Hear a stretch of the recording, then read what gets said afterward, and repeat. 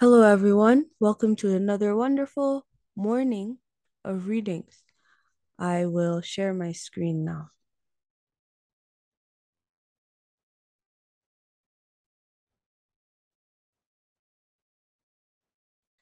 Okay,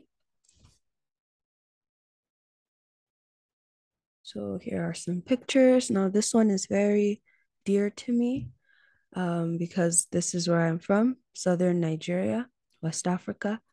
And so the name of this reading is Folk Stories from Southern Nigeria, West Africa by Elphinstone Dayrell.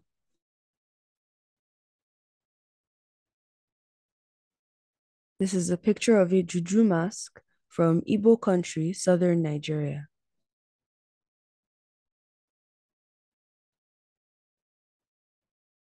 Folk Stories from Southern Nigeria, West Africa by Elphinstone Dayrell, FRGS, FRAI, District Commissioner, Southern Nigeria, with an introduction by Andrew Lang, with frontispiece. Longman's Green and Company, 39 Paternoster Row, London. New York, Bombay, and Calcutta, 1910. I apologize if you hear some sound, I just need to adjust. Okay. Contents. Frontispiece from a drawing in color by Major G.M. de L. Dayrell. Introduction. The tortoise with a pretty daughter. How a hunter obtained money from his friends, the leopard, goat, bush, cat, and cock, and how he got out of repaying them. The woman with two skins. The king's magic drum. Itsuen and the king's wife. Of the pretty stranger who killed the king. Why the bat flies by night. The disobedient daughter who married a skull. The king who married the cock's daughter. Concerning the woman, the ape, and the child. The fish and the leopard's wife. Or why the fish lives in the water. Why the bat is ashamed to be seen in the daytime. Why the worms live underneath the ground. The elephant and the tortoise, or why the worms are blind and the elephant has small eyes. Why a hawk kills chickens.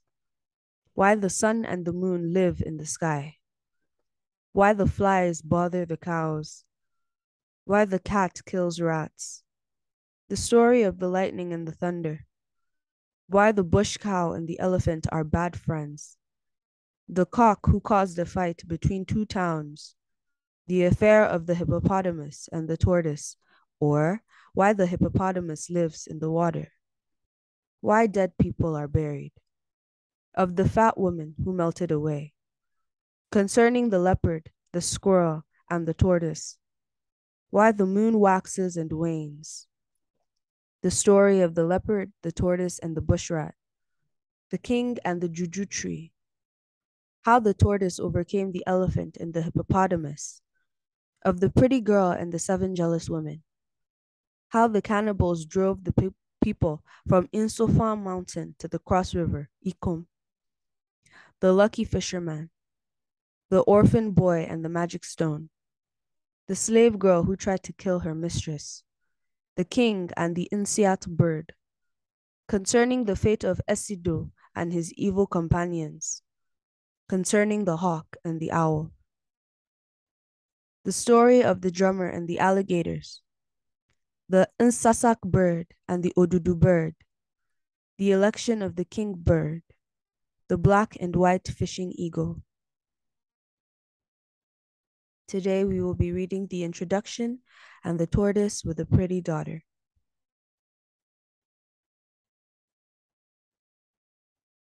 Introduction. Many years ago, a book on the folk tales of the Eskimo was published, and the editor of the Academy, Dr. Appleton, told one of his minions to send it to me for revision. By mischance, it was sent to an eminent expert in political economy who never suspected any error, took the book for the text of an interesting essay on the economics of the blameless Hyperboreans. Mr. Dayrell's folk stories from southern Nigeria appealed to the anthropologist within me, no less than to the lover of what children and older people call fairy tales. The stories are full of mentions of strange institutions, as well as of rare adventures. I may be permitted to offer some running notes and comments on this mass of African curiosities from the crowded lumber room of the native mind. The tortoise with a pretty daughter. The story, sorry, please pause. Okay. The story, like the tales of the dark native tribes of Australia, rises from that state of fancy by which man draws, at least for purposes of fiction, no line between himself and the lower animals. Why should not the fair heroine, Adette, daughter of the tortoise, be the daughter of human parents? The tale would be none the less interesting, and a good deal more credible to the mature intelligence.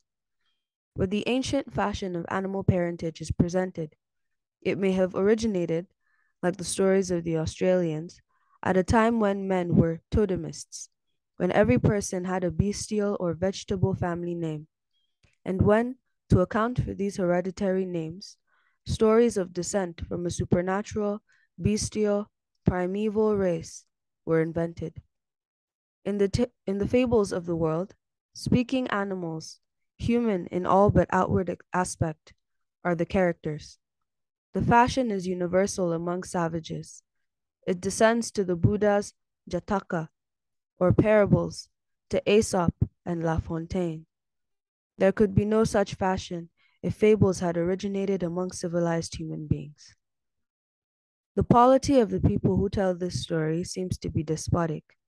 The king makes a law that any girl prettier than the prince's 50 wives shall be put to death with her parents. Who is to be the Paris and give the fatal apple to the most fair? Obviously, the prince is the Paris. He falls in love with Miss Tortoise, guided to her as he is by the bird who is entranced with her beauty. In this tribe, as in Homer's time, the lover offers a bride price to the father of the girl. In Homer, cattle are the current medium. In Nigeria, pieces of cloth and brass rods are, or were, the currency. Observe the queen's interest in an affair of true love. Though she knows that her son's life is endangered by his honorable passion, she adds to the bride price out of her privy purse. It is a long courting. 4 years pass, while pretty Adette is o'er young to marry yet. The king is very angry when the news of this breach of the Royal Marriage Act first comes to his ears. He summons the whole of his subjects. His throne, a stone, is set out in the marketplace, and Adette is brought before him. He sees and is conquered. It is no wonder, said the king. This tortoise girl might be a queen. Though a despot, his majesty, before cancelling his law, has to consult the 8 Igbos, or heads of secret societies, whose magical powers give the sacred sanction to legislation. The Igbo, see page 4, note, is a mumbo-jumbo man. He answers to the bogie, who presides over the rites of initiation in the Australian tribes. When the Igbo is about, women must hide and keep out of the way. The king proclaims the cancelling of the law. The Igbos might resist, for they have all the knives and poisons of the secret societies behind them. But the king, a master of the human heart, acts like a Sir Robert Walpole. He buys the Igbo votes with palm wine and money, and gives a feast to the women at their marriage dances. But why does the king give half his kingdom to the tortoise? When an adventurer in fairy tales wins the hand of the king's heiress, he usually gets half the kingdom. The tortoise is said to have been the wisest of all men and animals. Why? He merely did not kill his daughter. But there is no temptation to kill daughters in a country where they are valuable assets and command high bride prices. In the Australian tribes, the bride price is simply another girl. A man swaps his sister to another man for the other man's sister, or for any girl of whose hand the other man has the disposal. 2. The second story is a very ingenious commercial parable. Never lend money. Please pause.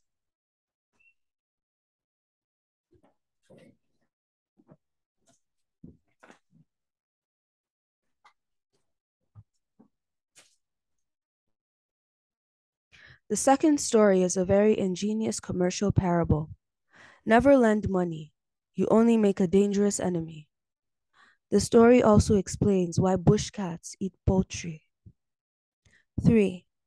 The Woman with Two Skins is a peculiar version of the story of the courteous Sir Gawain with his bride, hideous by day and a pearl of loveliness by night. The Juju man answers to the witch in our fairy tales and to the mother-in-law of the prince, who by a magical potion makes him forget his own true love.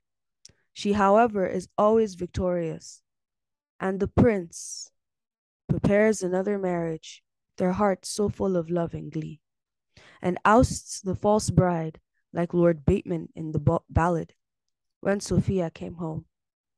In this case of Lord Bateman, the scholarist, Thackeray probably, suggests that his lordship secured the consent of the church, as the king in the tortoise story won that of the Igbos. Our tale then wanders into the fairy tale of the king who is deceived into drowning his children. In European folklore, because he is informed that they are puppies. The water juju, however, saves these black princes and brings forward the rightful heir very dramatically at a wrestling match, where the lad overthrows more than he thought, like Orlando in As You Like It, and conquers the heart of the jealous queen, as well as his athletic opponents.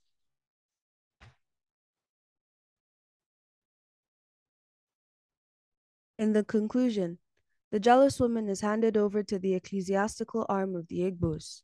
She is flogged, and as in the case of Jeanne d'Arc, is burned alive, and her ashes were thrown into the river. Human nature is much the same everywhere.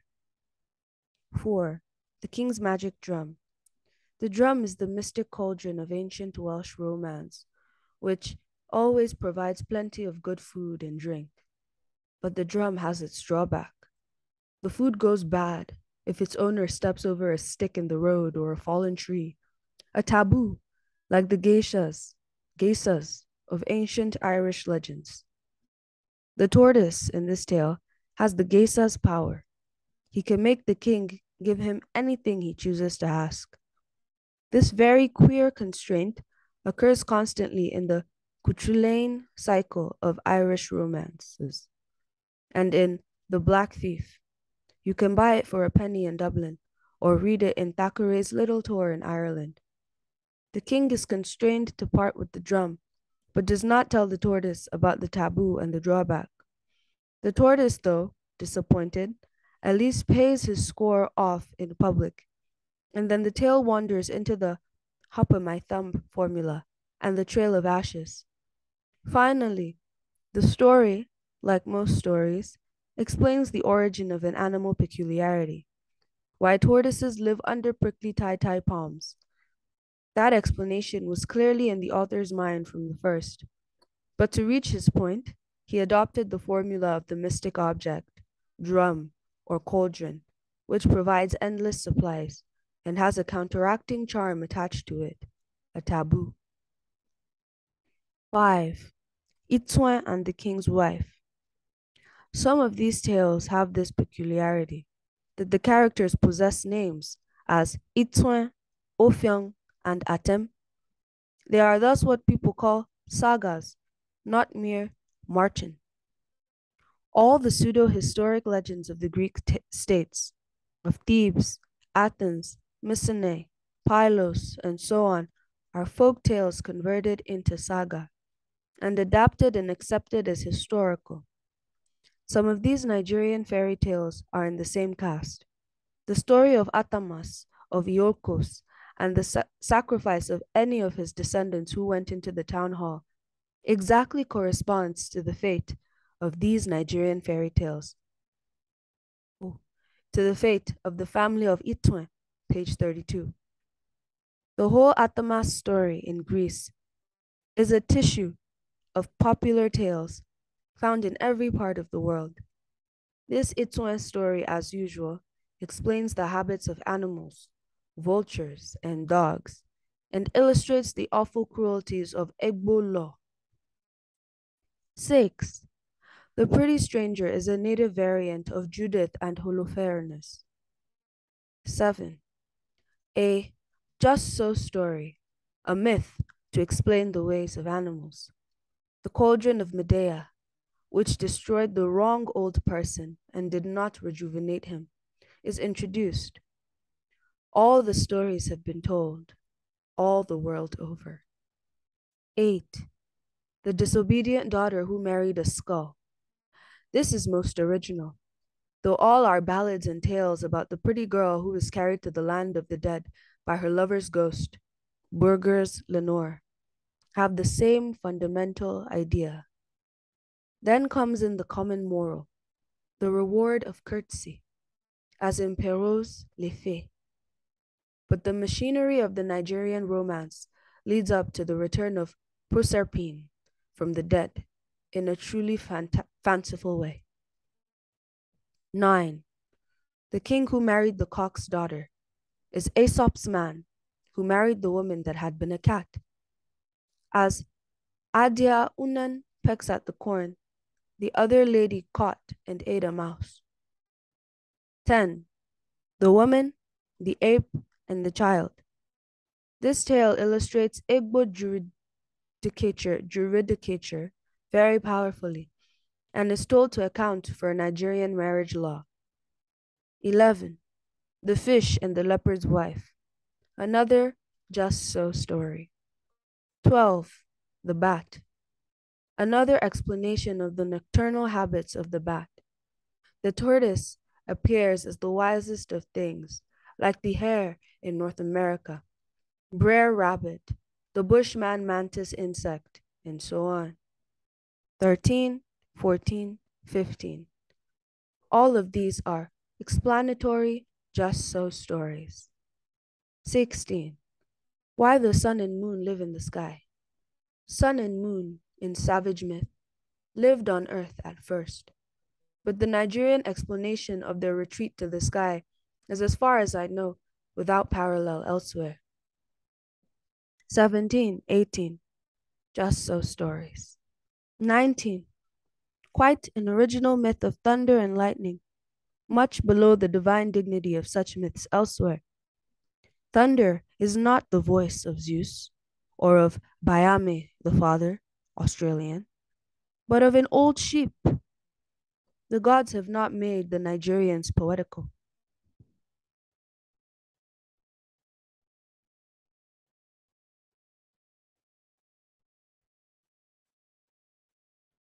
20. Another just so story. 21. The cock who caused the fight illustrates private war and justice among the natives and shows the Igbos refusing to admit the principle of a fine in atonement for an offense. 22. The affair of the hippopotamus and of the tortoise, a very curious variant of the Whipitier story or Tum Tit Tot story, depending on the power conferred by learning the secret name of an opponent. These secret names are conferred at Australian ceremonies. Any amount of the learning about secret names is easily accessible. 23. Why dead people are buried. Here we meet the creator so common in the religious beliefs of Africans as of the most barbarous and savage peoples. The creator was a big chief. The Ulayi Bayame is rendered big man by Mrs. Langlo Parker. See the Ulayi tribe. The myth is one of worldwide diffusion. The myth is one of worldwide diffusion, explaining the origin of death, usually by the fable of a message forgotten and misrendered from the creator. 24. The fat woman who melted away. The revival of this beautiful creature from all that was left of her, the toe, is an incident very common in folk tales, i.e., the Scottish ration coati. The word dowry is used throughout, where bride price would better express the institution. The Homeric Eva is meant. Just a quick side note, in Nigeria, dowry is substituted for the word bride price, so culturally it is the correct term. 25. The leopard, the squirrel, and the tortoise, a just so story. 26.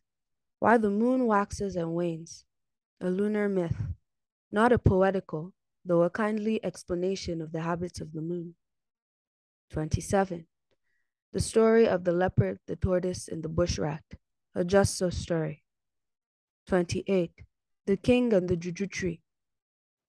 This is a fine example of juju beliefs and of an extraordinary sacrifice to a juju power located in a tree.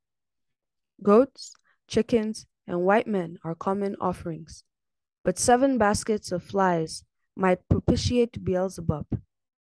The spirit man, who can succeed when sacrifice fails, chooses the king's daughter as his reward, as is usual in marching. Compare Melampus and Pero in Greece. The skull in Spiritland here plays a friendly part in advising the princess, like Proserpine, not to eat among the dead. This caution is found everywhere in the Greek version of Orpheus and Eurydice, in the Kalevala, and in Scott's Wandering Willie's Tale, in Red Gauntlet. Like Orpheus, the girl is not to look back while leaving Spiritland. Her successful escape by obeying the injunctions of the skull is unusual. 29. How the tortoise overcame the elephant and the hippopotamus. A just so story, with the tortoise as cunning as Brer Rabbit. 30. Of the pretty girl and the 7 jealous women. Here, the good little bird plays the part of the popinjay, who up and spake with good effect in the first ballads. The useful juju man divines by casting lots, a common method among the Zulus. The revenge of the pretty girl's father is certainly adequate. 31. How the cannibals drove the people from Insofa Mountain to the Cross River, Ikom. This professes to be historical and concerns human sacrifices, to cool the new yams and cannibalism. 32 is unimportant. In 33, we find the ordeal poison which destroys 50 witches. 34. The slave girl who tried to kill her mistress is a form of our common tale of the waiting maid who usurps the place of her mistress, the bride. The resurrection of the bride from the water, at the cry of her little sister, occurs in a remote quarter, among the Samoyeds in Castren's Samoyedishi Marchen. But there, the opening is in the style of Asterinos and Pulja, Phrixus and Heli, in Van Haan's Griechisch Marchen. The false bride story is an ancient French chanson de geste, part of the legend of the mother of Charlemagne. The story also occurs in Calloway's collection of Zulu fairy tales. In the Nigerian version, the manners, customs, and cruelties are all thoroughly West African. 35.